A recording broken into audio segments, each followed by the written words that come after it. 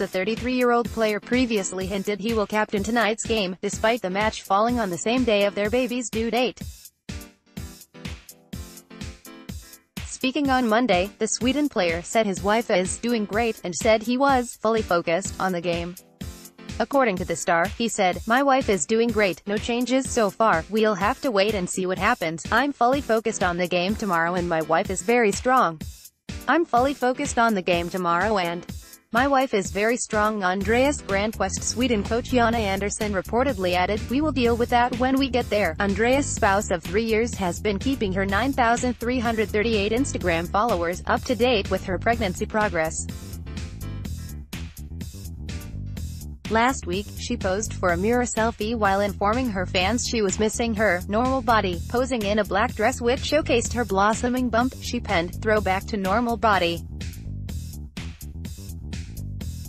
Instagram Sofia Granqvist World Cup 2018. Andreas Granqvist's wife is due to give birth to the couple's second child. Instagram Sofia Granqvist World Cup 2018. Andreas Granqvist's wife keeps her followers up to date with her pregnancy. Instagram Sofia Granqvist World Cup 2018. Andreas Granqvist's wife posed wearing a Sweden team top. Sofia held on to her bump in picture, with the caption, "By this time last time of pregnancy our baby was out. This one seems to wait for daddy to come home sick." Despite being heavily pregnant, Sofia has seemingly been in the football spirit as she shared a selfie of her wearing a Sweden football top last week.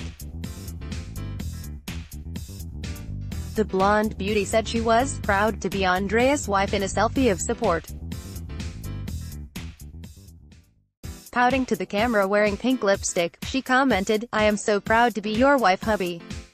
Wife Sofia is due to give birth today. Another added, "Kiss him from us," ahead of the match today. She also shared a snap of the couple's daughter wearing her dad's team's shirt, in front of the Sweden flag ready for the match.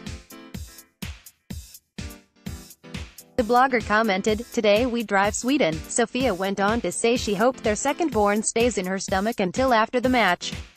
She added, "BF today for little M, but told her to stay in her stomach until at least tomorrow, sick."